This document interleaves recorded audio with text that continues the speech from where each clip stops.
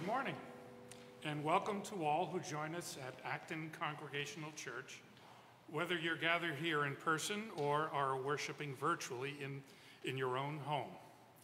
No matter who you are, whom you love, or where you are in your spiritual journey, we're so glad that you're here with us this morning as we seek to live God's love. My name is Rick Barnes, and I am the welcoming deacon this morning. Some announcements. We will have a baptism immediately after the morning service. Out of an abundance of caution and care for those who will be part of the celebration, we will hold the service only for the family. But it will be live streamed so the whole church can witness to the commitment the parents are making to raise their child in the faith of the church. Please avoid congregating in the narthex after the service. That means skedaddle. Okay. The thrift shop will open for business on October 4th.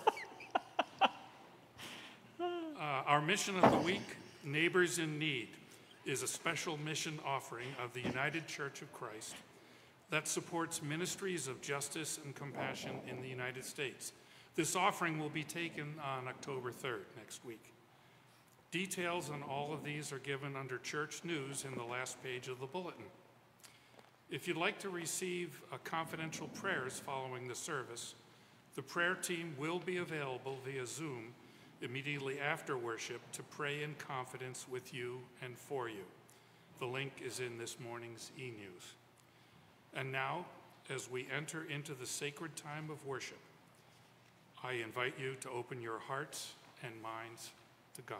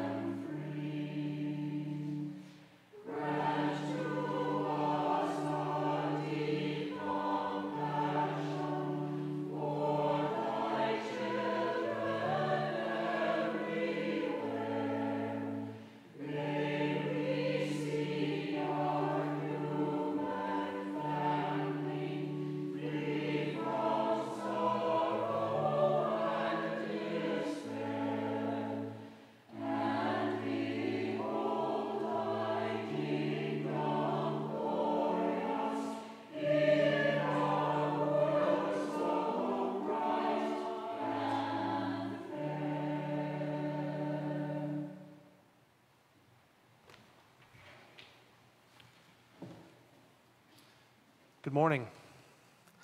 Let our voices join together as we say today's prayer of the day.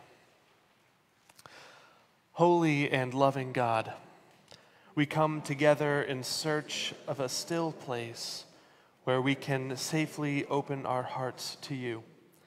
Slip your peace quietly into our souls in this time of worship. Make us glad to be with one another, and inspire us to share, without hesitation or apologies, the joy of your saving grace. Unhinge our minds from our worries and doubts, that we may praise you with our whole selves. Awaken in us a deep gratitude for the breath of life and for all creation. Forgive us, we pray, when we lose faith in our ability to make our planet a better home for our children and all humanity. Too often, the problems of our world overwhelm us, and we feel powerless to do what is needed to fix them. We confess that we have risked too little to protect the miracle of life on earth. Have mercy on us, O God. Release us from our anxiety about the future and grant us grace to live with hope. Jesus once said, "Let the little children come to me." Here we are, God, yours, that we may receive the blessings of love, forgiveness, and courage to change ourselves and our world. Amen. And now I would like to invite the confirmation class to come forward and stand over here in the corner in a little socially distanced clump.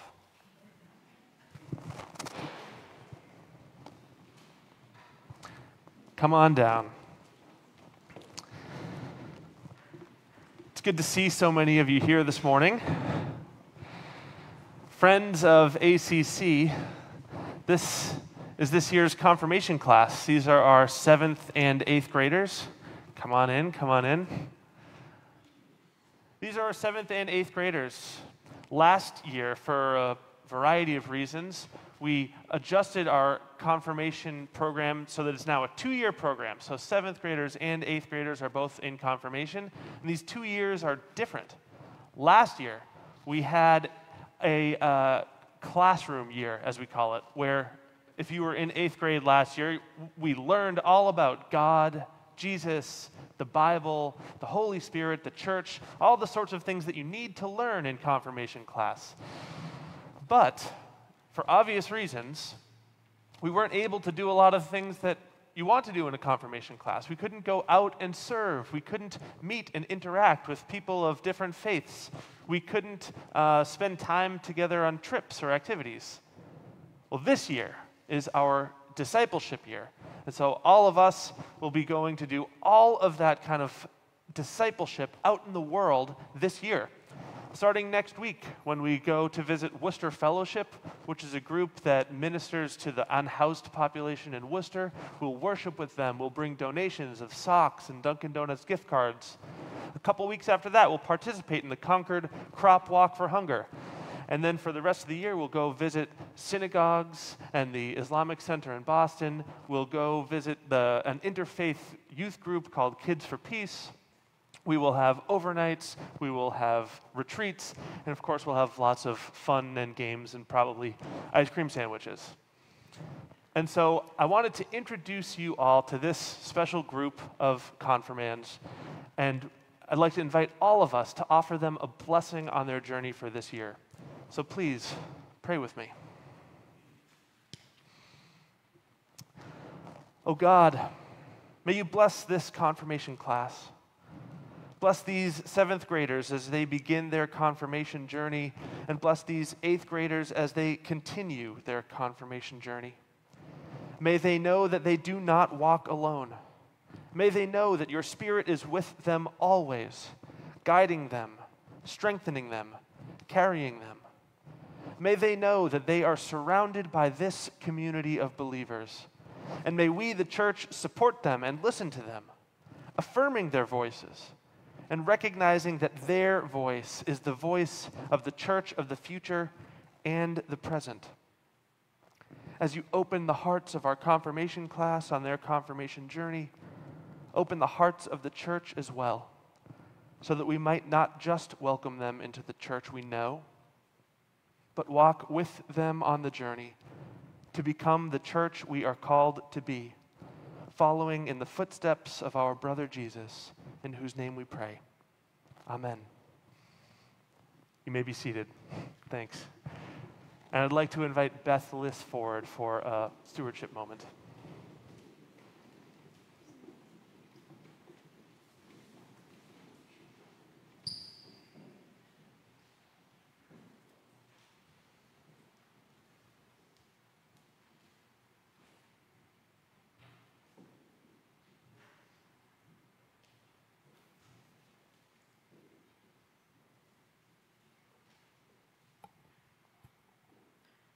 Good morning. This is my first time back, and it's nice to see so many faces rather than being online. I'm here this morning to introduce on behalf of the Stewardship Committee our theme for the stewardship this season. And that theme is connecting, communing, and celebrating. We came upon this theme because we feel it reflects on the many ways we as a church come together, even as we chart our way through this unprecedented pandemic. When we talk of the 3 C's and connecting, communing, and celebrating, we think about connecting with one another in person and in virtually, communing with God and with each other, and celebrating the gift of our church in our lives. When I think about it for me personally, thinking on connecting, I think about our church has very strong connections. Mine, lots of times I see them everywhere. I'm out walking my dog and I see my neighbors. I'm out in town and I see a friend from the church. There's a real connection, I think, throughout the community. And sometimes it's as simple as that, or sometimes it's somebody reaching out and helping you when you're in need. Again, I think of a neighbor who many years ago helped us out by letting us stay in their house when we needed electricity and didn't have any. So there's a real connection there. As far as communing with God, for me, a lot of it is sitting in here in the peaceful time to get away from the stresses of life, and it can be here. And then I also find it a lot when I'm out just walking, which I'm sure we've all done a lot over the past year and a half, out walking around in the woods and sort of seeing God's presence everywhere. One of these days, I think I'm going to try to go join that Walk in Wonder group, just because I feel like I probably have a connection there. And then finally, just celebrating the gift of our church in our lives. We need to remember that we still have this great gift of the church even as we're apart. We have the support from people, we have the peace, and we have the friendship and the remembrance that God's love is all around us.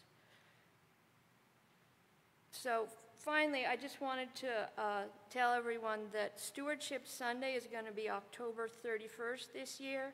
I know there are other activities that go on this day, but I think stewardship is going to come first.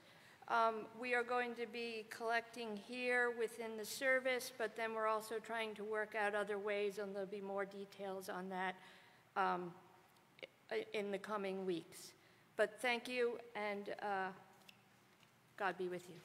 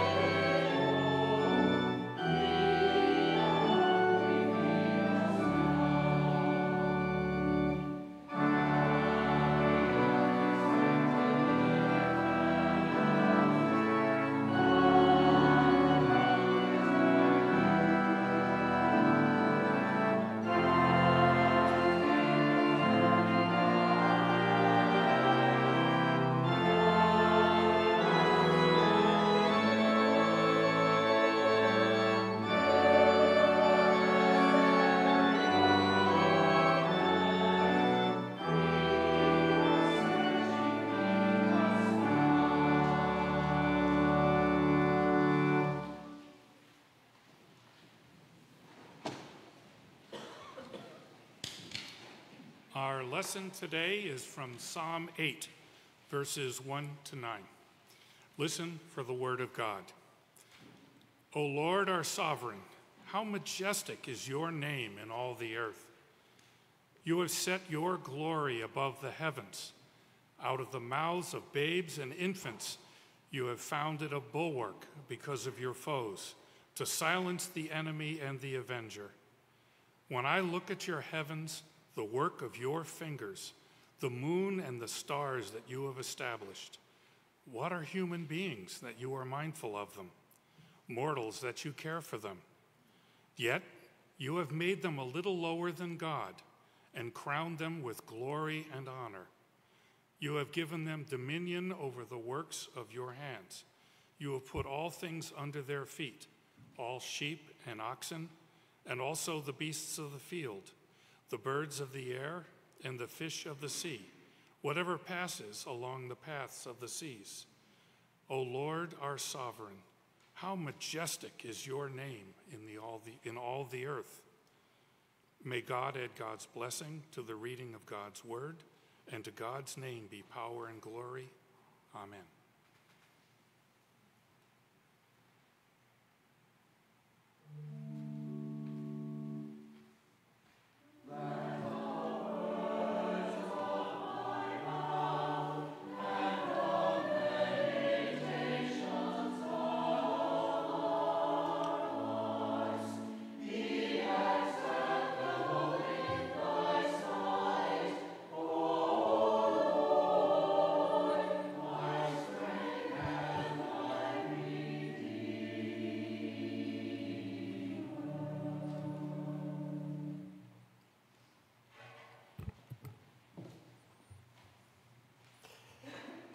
Our gospel lesson for today comes from the gospel according to St. Mark, chapter 10, verses 13 through 16.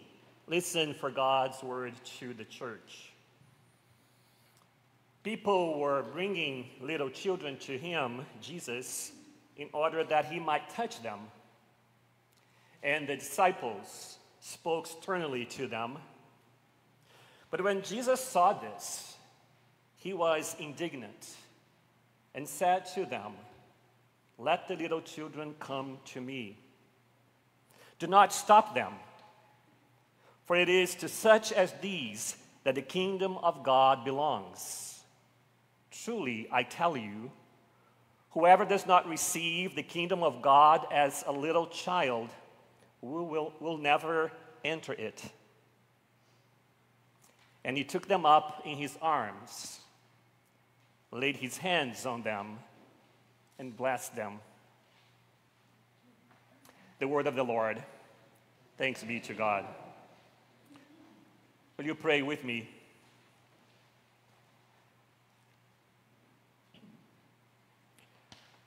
Holy God, we give thanks for this sacred time of meditation. Give us a spiritual curiosity that can make room in our hearts and minds for your creative word. Speak to us this morning, O God, and inspire your people gathered in person and virtually to use our brains, our hands, our voices, our faith, and our love to mend and heal our broken world.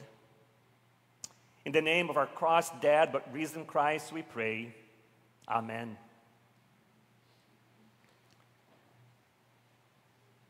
That is one question that has been on the mind of parents, educators, and social scientists alike since the onset of the pandemic. Will the kids be all right? If you do a Google search, the results for this question generate a copious supply of blogs, news sites, and scholarly articles that detail not only parents' ongoing concern for the well-being of their children, but that also provide a host of metrics researchers are compiling to assess the impact of the last 18 months on kids. So far, scientific data shows us that young children, thanks to their still developing immune system and naive cells that fight off the coronavirus more readily, are much less likely to develop severe COVID-19 illnesses than adults. Although new variants of the virus do pose a greater threat to kids, especially to school-age children who cannot be vaccinated yet, children advocate groups and researchers in the field of social sciences have been noticing something with great alarm, that the choices adults make to handle the pandemic continue to affect young people negatively and may have lasting consequences for them long after COVID has become a more manageable, hopefully seasonal infection. The editorial board of the New York Times said in an opinion essay published last month what many of us are reluctant to voice out loud, that the kids are not all right. Children are by nature extremely resilient. They can and often do live through tough times. They experience losses. Kids do get severely and seriously ill.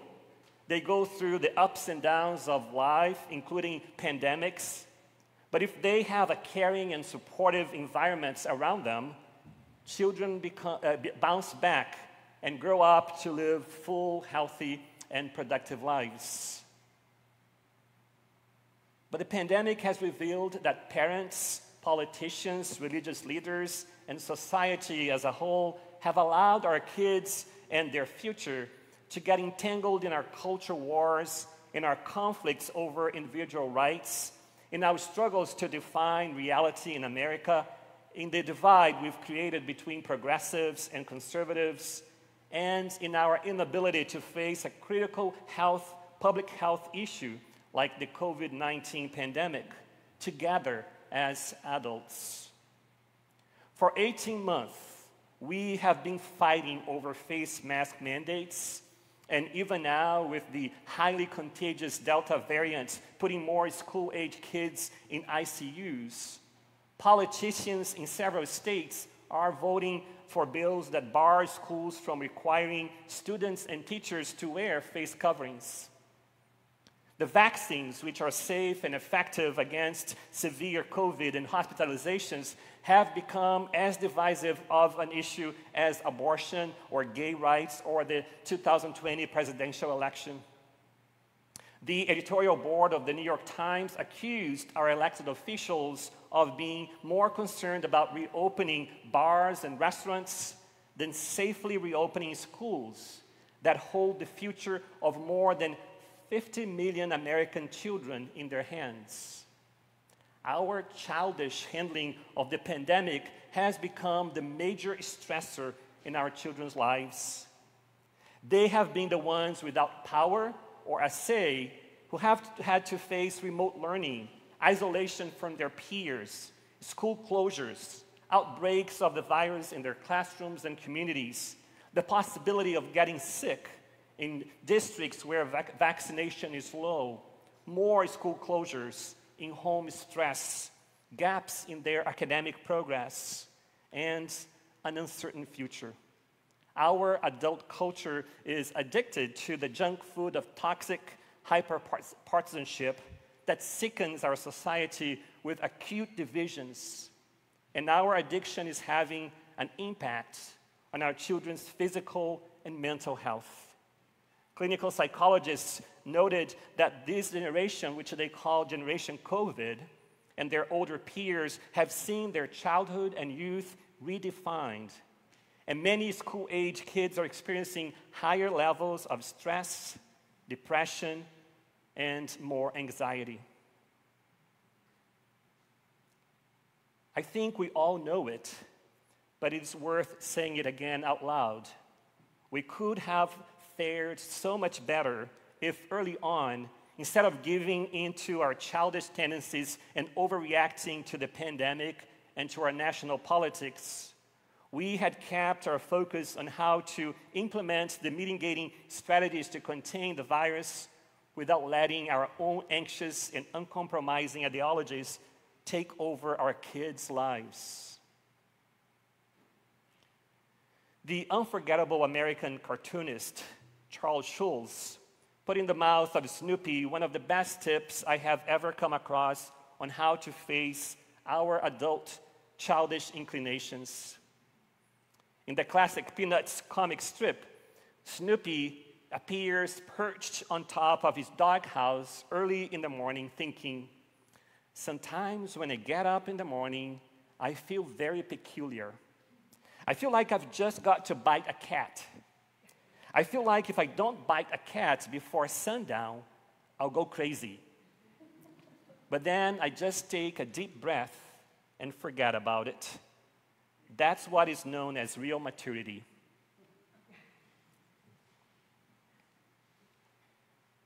Real maturity is what our kids are asking us to show, practice, and develop because they understand perhaps better than you and I do that they will not be all right.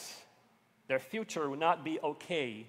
Human civilization will not do well, and our planet will not support human life as we know it if the adults in their lives do not take a very deep breath, forget about our peculiar impulse to keep living as we have always lived, and begin to pay more attention to their voices, their concerns, their worries, their hopes, and the dreams of our young people. A recent landmark survey revealed that the unsettling disruptions of the pandemic are not the only global issue weighing heavily on the hearts and minds of our children, especially of our youth. Climate change is also causing psychological and emotional distress in kids around the world. Carolina Hickman, who specializes in climate psychology at the University of Bath in the UK, even has a non-clinical diagnosis for the kind of negative feelings children experience when they talk about climate change. She calls it climate anxiety. Anger, fear, anxiety, sadness, helplessness, and powerlessness are the most common emotions shared by all the 10,000 kids who were surveyed in 10 different countries on the topic of global warming. 8 out of 10 young participants told the researchers that adults, including their own parents, have failed to do what is needed to preserve life on Earth. Half voiced a lack of hope for human civilization. 4 out of 10 said that they do not plan to have children because they fear more frequent extreme weather, natural disasters, food scarcity, water shortages, and loss of biodiversity will make parts of the globe uninhabitable. 2/3 believe that governments are not taking climate change seriously enough to slow down the destructive effects of human activities on the planet. Most alarming and disquieting, all 10,000 kids around the world feel betrayed by us. Feel betrayed by us, the adults in their lives. They feel othered by us. They said that the most adults in their lives make them feel as if their fears, worries, and anxieties are not real or justifiable. They're afraid that their future may not be all right because we are just pretending to be listening while in truth, adults are still conforming to the predominant narrative of the power brokers of the world who want all of us to believe that we are doing already everything possible and that is realistically doable to protect the environment.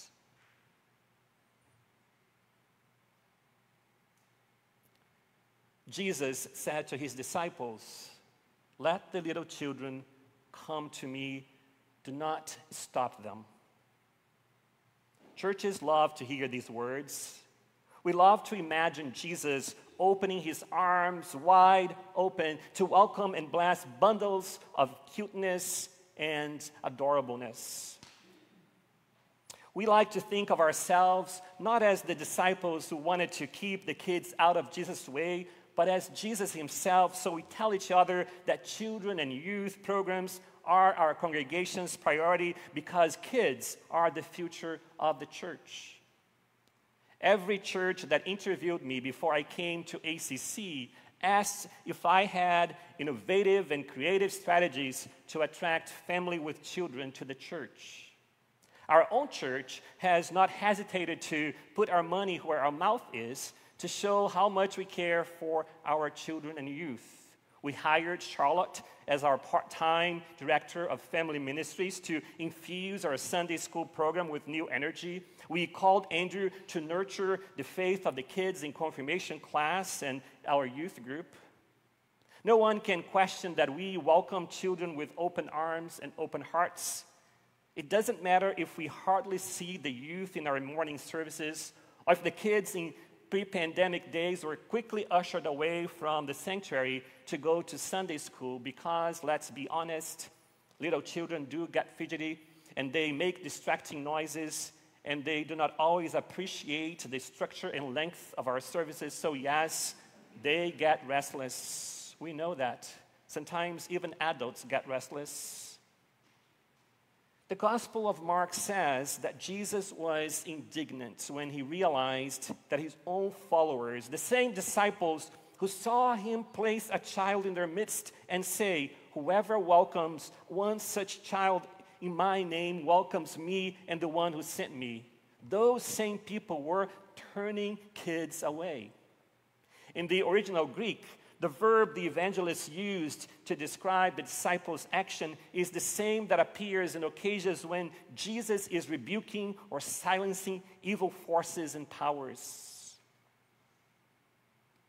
It is as if the disciples assumed that children would take Jesus' mind off the serious business of proclaiming the kingdom of God, and not in a good way.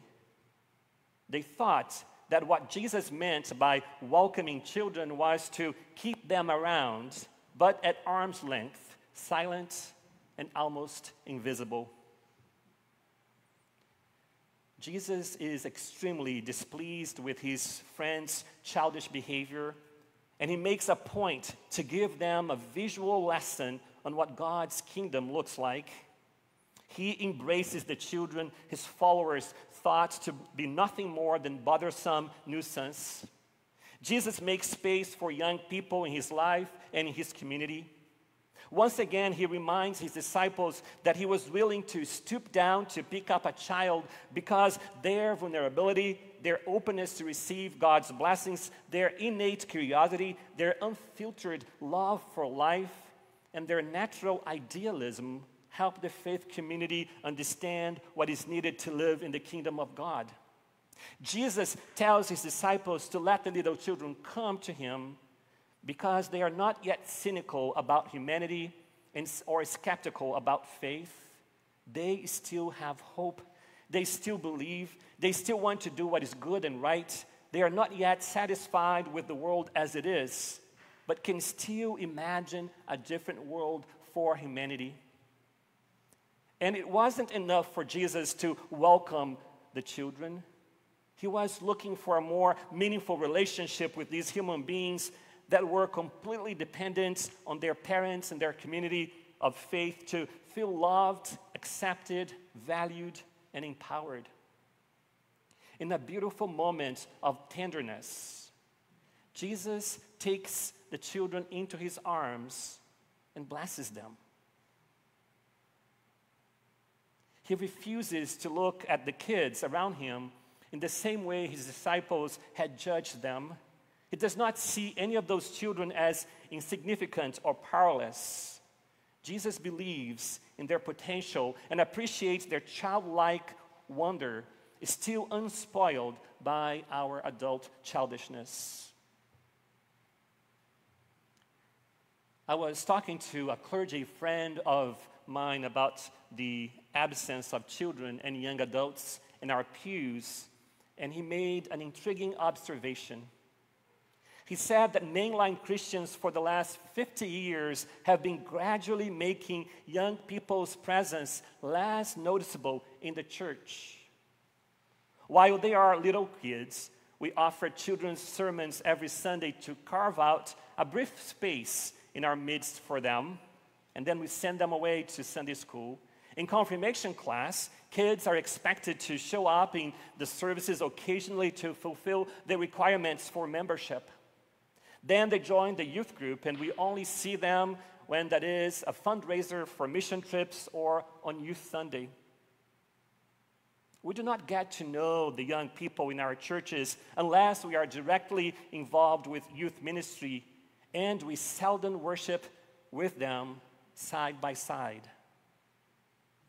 And if young people do come to worship, we welcome them with wide open arms, as long as they like the music we love, enjoy the hymns we sing, and do not try to change any of our cherished traditions or question our theologies. My friend believes that we lack the conviction that Jesus had about kids, that they are an integral and vital part of the church's present. And if that's true, if we really believe that our children's and youth's voices matter and they do have a place in our church, we have to be real mature about it. We have to forget about our own strongly held adult opinions for a bit and be more intentional about creating a welcoming space where our kids feel safe to tell us their stories and what's in their hearts. Kids will not hang around the church if we do not take seriously their anxiety about the future. They will not come back to worship if they suspect that our faith has nothing to say about the reality of climate change or the pandemic. If we care about our young people, then we have to appreciate their idealism and passion for a world that may be very different from the one we created for them. Young adults will stop coming to church as soon as they can if we do not show them that we want to understand their concerns, their fears, and their hopes, and we are willing to seek out tangible ways to support them emotionally and spiritually. Like Jesus, we too have to be willing to bless our children, and the best way we can do it today is by showing them that Christianity, the church, is not indifferent to their concern for the natural world, which we know is God's gift to all of us. As the psalmist says so eloquently, "O Lord, when I look at your heavens, the work of your fingers, the moon and the stars that you have established, what are human beings that you are mindful of them, mortals that you care for them?" Friends, God does care about us. God does care for our children. God does care about the future of this planet. As one theologian said so beautifully, the earth is the fruit of God's womb. Young adults are right to question the way we have used our knowledge and technology to tame, dominate, and exploit nature, rather than find ways to relate to the environment in a way that is life-sustaining. Even our traditional theologies have taken this idea that we are above the natural world too far and have justified our destructive and exploitative relationship with the work of God's fingers. Our kids' voices are calling us to accept our God-given responsibility and privilege to care for the earth. Rather than gradually letting the kids vanish from our pews, we need to invite and welcome them to join us so we do not stay stuck in our own childish divisions, ideologies, and theologies. We have to practice real maturity and dare to let young people challenge us to live with a childlike hope for the possibility that the adults and governments of the world will also see that the time is now to put the well-being of our children and our planet ahead of our peculiar impulses to keep doing what causes the virus to spread and the climate to change. We cannot deny the bad news about how the pandemic and climate change have affected our children negatively. We cannot dismiss climate anxiety as some kind of symptom of the emotional fragility of a younger generation. Young people all over the world are deeply distressed about what the future may look like for them, and they are rightly blaming us for our inertia and complacency. The good news is that Jesus showed us what to do. Let the children, the youth, the young adults come. Let their voices inspire us to take action. Rather than turning them away, let's blast their idealism and show real maturity by not leaving them alone in their anger, fear, anxiety, confusion, and sense of powerlessness. Let's be the church that, like Christ, sees the potential in our kids and that will take seriously our responsibility to ensure that the world's children will be all right. People were bringing children to Jesus so he could touch and bless them. And the disciples rebuked them. When Jesus saw what was happening, he was indignant. And he said to his followers, to the church, "Let the children come to me. Do not hinder them. For to those who are childlike belongs the kingdom of God." And let the whole church say, Amen. Amen.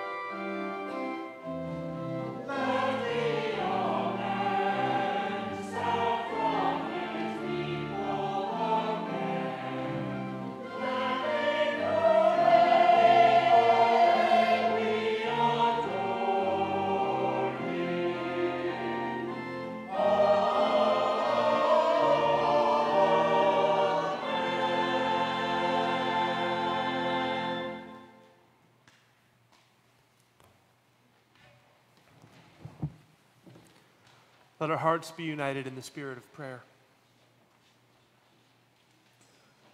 Loving parent God, Heavenly Father, Mother of us all, help us this day to receive your kingdom like a little child. Slack-jawed with wonder at the glory of your creation, prone to fits of exuberant and unabashed joy, open to daily growth and transformation, blessed with uninhibited imaginations to dream of what could be, inspired by a never-ending stream of curiosity that leads us closer to your loving heart. May we see your splendor shining forth in all the little things, insects, puddles, hugs, smiles, songs, games. Let us not grow jaded. Let us not be distracted by daily worries and stresses. Let us not lose sight of your divine spark of creation, which is so obvious and apparent to children, and yet lost on so many grown-ups. Renew our hearts, O God. Bless us with energetic spirits, ready to embrace all of creation in a spirit of play and friendship. Help us to trust that when we are afraid, which happens no matter how old we are, that you are there for us, to comfort us and hold us. And when we get overwhelmed, you are there to strengthen us and support us. And when we are sad, you will lift us up and sing us songs and remind us that we are blessed and beloved. God, sing your songs of love into our hearts this day as we lift the following members and friends of our congregation to you in prayer. God, this morning we pray for Dave following the loss of his father Douglas. We pray for Audrey's daughter Dory. We pray for John. We pray for the family of April.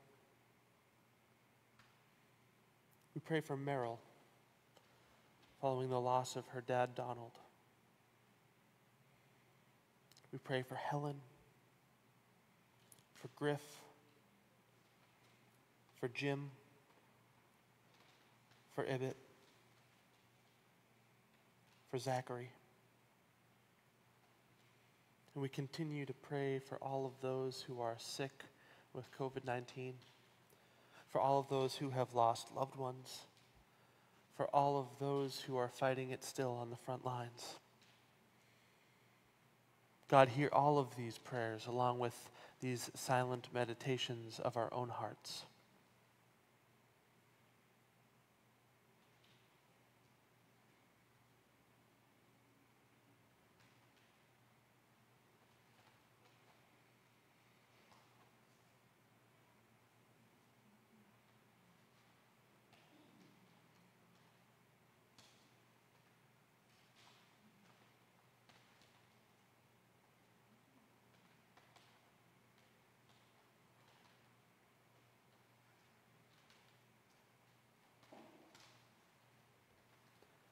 Oh God, we lift these prayers to you as we say together the words that Jesus taught us to pray, saying, Our Father, who art in heaven, hallowed be thy name.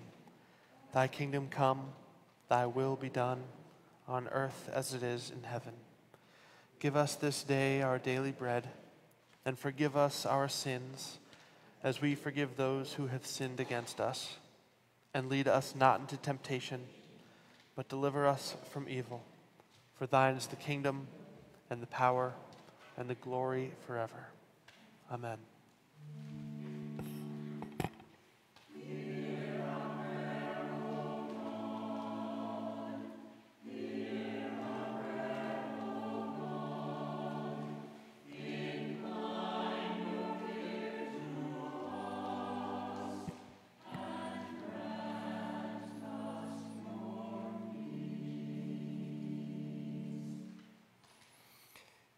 Friends, I'm sure you have heard that stewardship joke when the pastor stands up in front of the congregation and says, well, I have bad news and I have good news.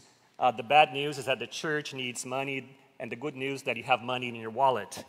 We are here to invite you to support the ministries of this church. We are definitely trying to be a church, seeking to be a church where young people, children, youth do have a voice, where they feel safe and free to express their doubts, question their faith, worship God, and journey with us as we seek to live God's love in the world. So your support is very meaningful, and I invite you to give with gratitude to this church so we can do the work of God here in Acton. Your morning offering will now be received.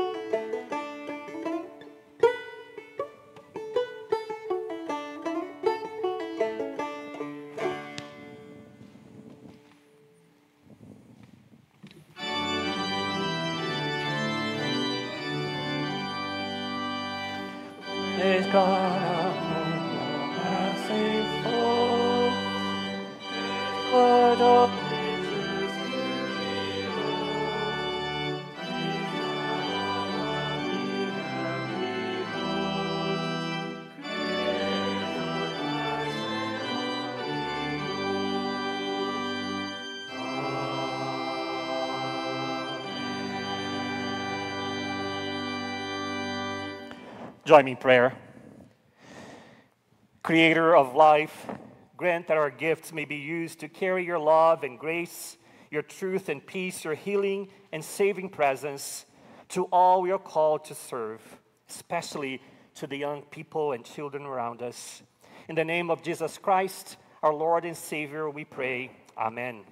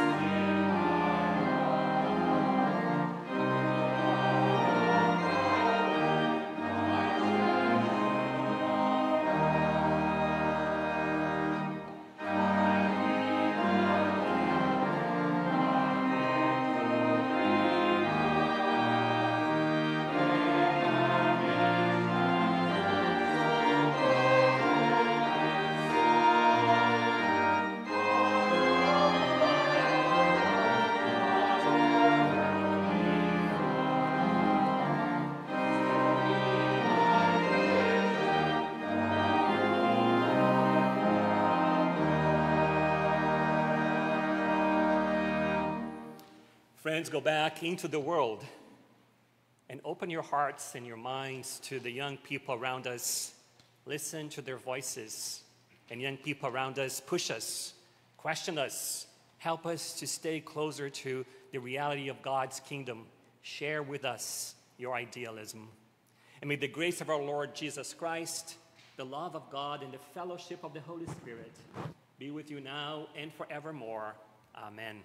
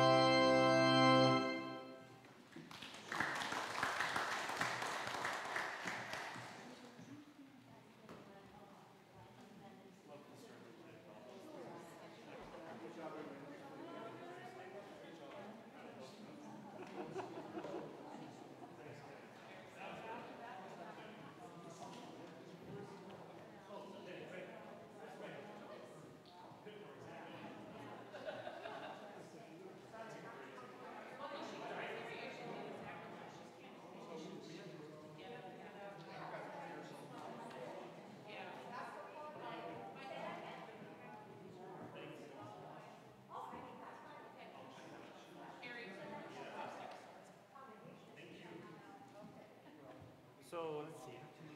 Thank you so much. You always being here. I love to hear the sound of the thank you so much. Oh, yeah, you know. It is. Thank you.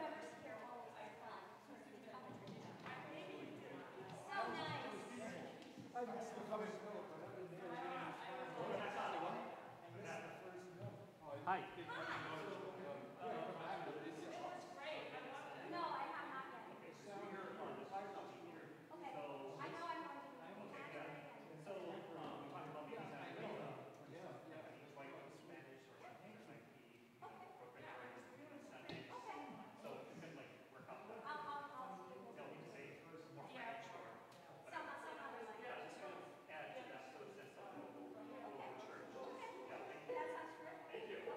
Thank you, sir.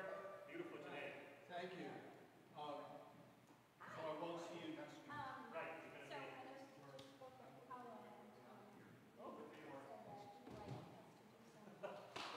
But that this is the plan, right? Oh, yeah, it's fine. It's fine. Yeah. We'll be safe, but yeah, it's always good to have the light here. Yeah. But I will. So Rebecca will be here. I wonder, can you give some thought to other possible texts that we can set from between the scriptures? Sure. Yeah, I don't mind doing that too, so we need to do it every single time. Yeah, I felt like we do for a season, maybe like, and then like change. Okay. Yeah, so that way. Maybe you could do some other words. Okay. I wish there were things that might be Make sure to ask. So we got a Laura, and she set the music to a request that I wrote. That might be really sweet. It's a beautiful piece. So I'll see if I can get it from her. All right. Otherwise, we'll find something else. All right, good. All right. Well, we'll stick with this for the moment. Oh yeah, this is great. I love that. Yeah. Okay. Yeah. Good. And the Detroit is good. This is perfect. I saw that it was the Toby hymnal. I thought this we'll get the shoulders of Detroit and the glory of God and the anthem. Yeah, good. Good job. Yeah, that was that.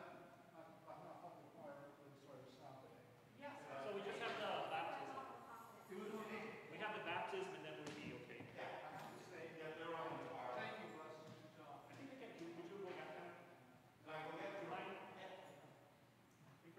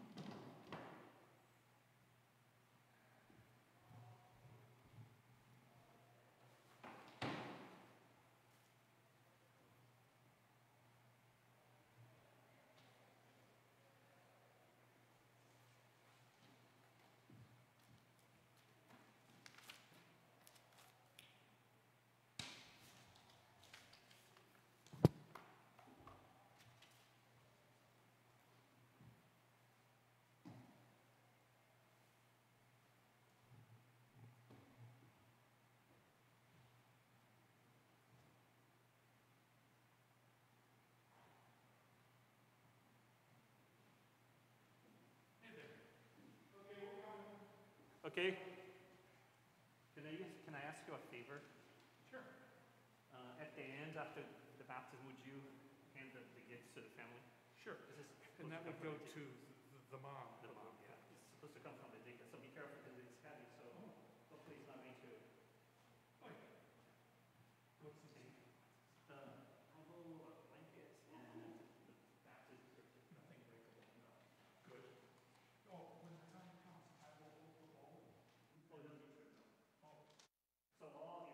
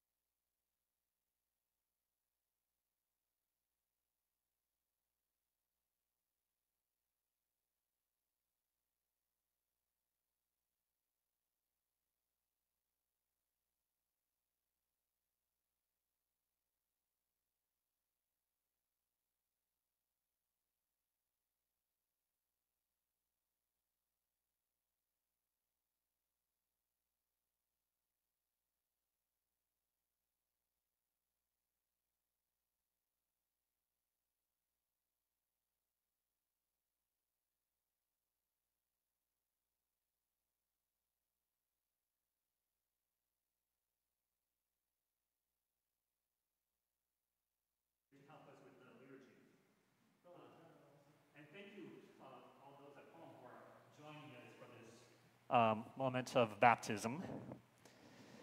So, friends, following the example of Jesus, who welcomed and blessed the little children who came to him, this morning we gather to welcome Sophia Adair into the great story of faith that stretches back to the very moment creation came into being.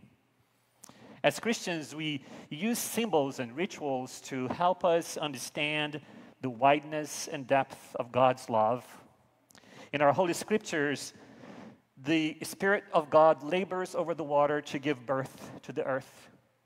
Out of the waters of creation, the Creator soaked the earth in love, drenched creation in beauty, saturated our planet with life, and created humankind out of the richness of the wet humus of the ground. This is good. These ancient stories of our faith remind us that water is a blessing to life. Water sustains life. Without the Creator's gifts of water, humanity would not exist. Today we gather with Lindsay and John to get Sophia wet with this gift of life-giving and life-sustaining water. In this sacred ritual, we are invited to see Sophia's life as a precious gift from God to her family and to humankind. Around this baptismal font, we declare our faith that Sophia is a beloved child of God, and we baptize her hoping that she will grow up knowing the grace, compassion, and love of God, which we believe were revealed in Jesus Christ. To his disciples, Jesus, the Son of God, said, "All authority in heaven and on earth has been given to me.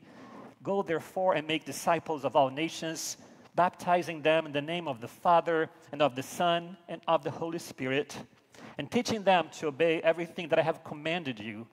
And remember, I am with you always to the end of age." We give thanks for the faith and love that brings us together, and in faithful obedience to Christ's command, we baptize Sophia Adair and receive her into the eternal covenant of forgiving grace. And we like participation, so don't be worried. Yes, it's okay. Participation is good. Lindsay and John, recognizing that Sophia is a gift from God to you and aware of your responsibility to nurture and raise her, do you desire to have Sophia baptized in the faith of the Universal Church? Do you? Do you promise, with God's help, to strive to show Sophia the way of Christ and encourage her to be kind, love her neighbors, care for the environment, and understand Jesus as a guide to how God would have us live? Do you? Do you promise, with God's help, to continue to provide a loving home for Sophia and to bring her up so far as you're able in the fellowship of the church? Do you? And grandparents, do you promise to love and support Sophia in a manner that will always inspire faithfulness, kindness, joy, and spiritual growth in her heart? Do you? And now, Courtney, you are it. So today you are standing here alongside John and Lindsay as a friend who is committed to being a loving and caring presence in Sophia's life. It will be easy. Look at her. Do you commit yourself to being her godparent by doing everything possible to ensure that Sophia will learn to trust God's goodness and live a full life of freedom, curiosity, love, and faith? Do you? And now our deacon has a few questions. Lindsay and John, it's a privilege for me to stand as a deacon to witness this sacred Sophia's young life. Our whole church is honored to be the congregation that you have chosen to baptize your children. The pandemic has made it imperative that we consider the safety of those who gather in our sanctuary. We're delighted that we can administer the sacrament of baptism and have our members join us virtually. In our tradition, it's important that the whole congregation witnesses the commitment you are making to raise Sophia in the faith of the Church Universal. As a deacon of the church, I invite our members to make a pledge to share with Sophia our love, wisdom, and guidance so that she may always seek to live in God's presence.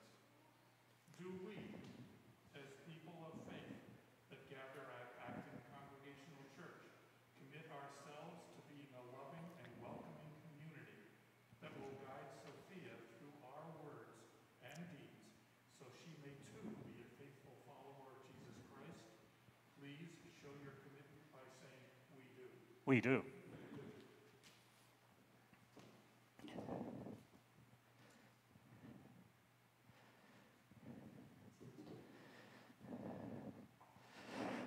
Let us pray over the water.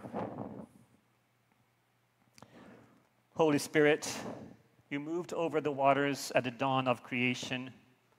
Move over us today and bless this water as we baptize Sophia into Christ's family. May the touch of this water, an ancient symbol of life and God's love, draw Sophia into the fellowship of the church and keep her heart and mind always open to the gospel of Jesus Christ. Amen. And now, Sophia, it's you and me. Hey, hi. How are you? How are you? It's okay. James being healthy and Sophia, I'm going to put some water in your head, okay? Sophia, I baptize you in the name of the Father and of the Son and of the Holy Ghost. You want to put a little hand here? No? Okay. Sophia, you are a child of the covenant, sealed by the Holy Spirit and marked as Christ's own forever. Let us pray. God, we give thanks for this beautiful baby, for Sophia there. We give you thanks for her health and for her parents and her family. We pray that she may be wise and grow in wisdom like her name, that she may be open to your love and be a blessing to all humanity. For we pray in the name of Jesus Christ. Amen. Look at that. And just right there, she's like, I'm going to go back.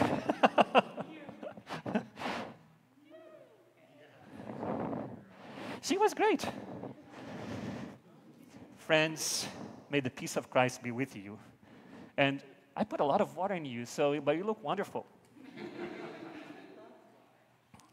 So, well, the peace of Christ be with you.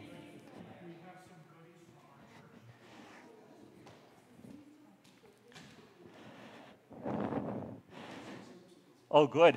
And thank you for being here, and you may go in peace. This is, and if you want to take some pictures, it's fine too. And she's awesome. Like all your kids. I mean, you know, James was like great. Remember James? You're like, I have your picture. It's one of my favorite pictures. He's like calling. He's calling someone, which is, yeah. Oh, no, that's something like sometimes, you know, kids do that. Like, so, and adults do that during the worship service too. They play with their phones.